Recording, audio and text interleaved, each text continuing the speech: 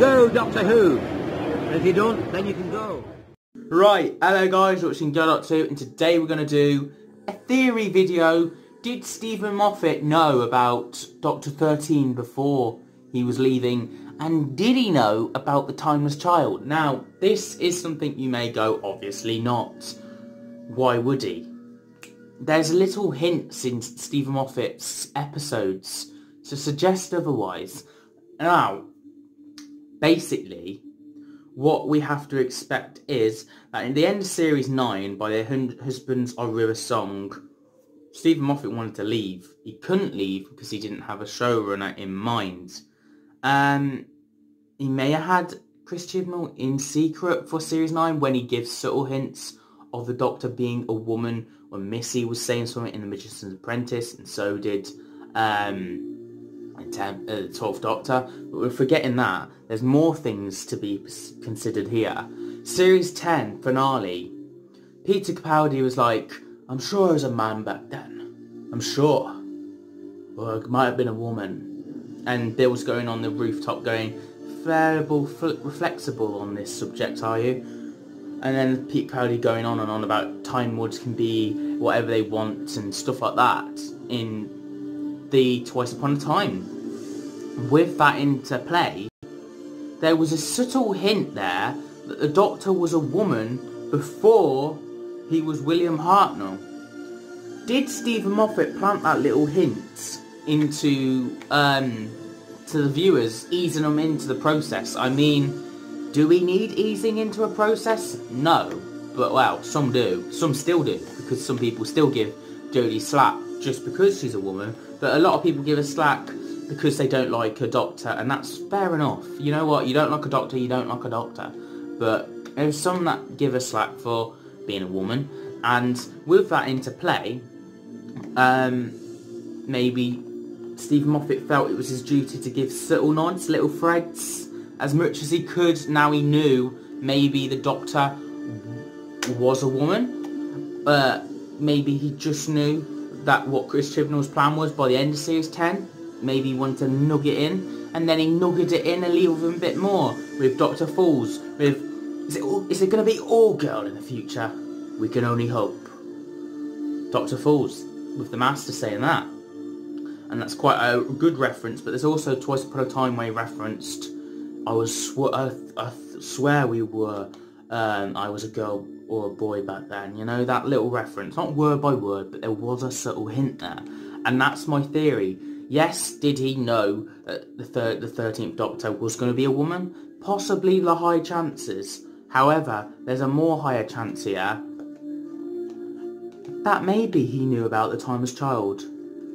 Now, how could he know about the Timeless Child? We didn't even get it until Series 12, and we only got a little hint from Series 11.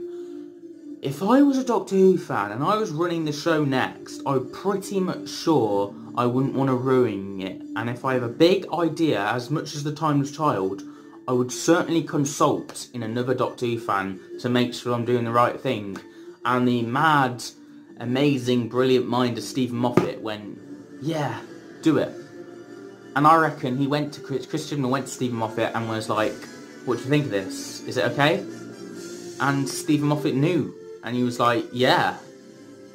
And he couldn't help himself but give subtle nods of Chris Chibnall's 5-year plan. And I reckon Steven Moffat may know a little bit more as well for Series 13 and Series 14 of where Chris Chibnall's going to go next with the show.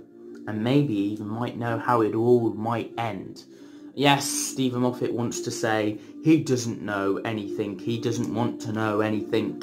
And that is something fair enough. And this is just a theory, but he has gave subtle hints, you know? Steven Moffat gave a subtle hint.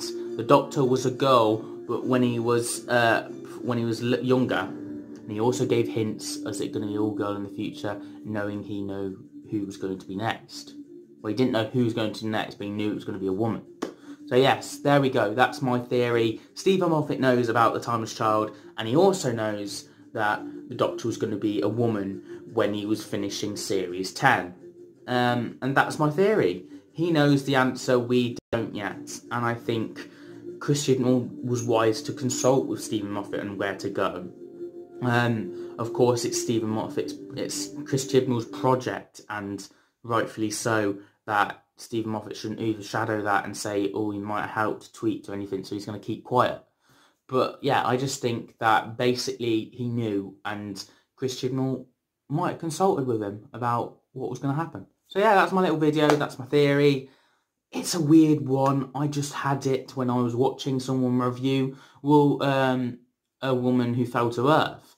And when the woman fell to earth, they mentioned the 12th Doctor being... No, they didn't like the idea of 13th Doctor saying, oh, I bought clothes when I haven't bought clothes for a woman in a long time. And they didn't like that idea. And I thought, well, it's obviously referencing the 3rd Doctor, but they could also be referencing the Timeless Child, now we know more. But yeah, and then I thought, what else links to the Timeless Child? And Dr. Falls and Twice Upon a Time definitely do, with them little references. So yeah, that's my theory, that's my video, and yeah, that's where my mind's at. Steven Moffat knows, and we don't. And he's keeping quiet, hopefully so he should. And that's just a theory. It may be a bad theory, it may be a really bad one. Yeah, what do you guys think? Did he know? And yeah, I'll see you guys for another video very soon, every Saturday on the channel. Thank you for hitting us 200 subscribers. That's amazing. That's brilliant. Can't believe it. I literally, wow. We've hit 200 subscribers on the channel. That is brilliant. And let's join more on the journey. Continue joining us on Go Doctor Who, on the journey of a lifetime. Let's review, talk, anything about Doctor Who. I'll see you guys for another video very soon. Have a nice day.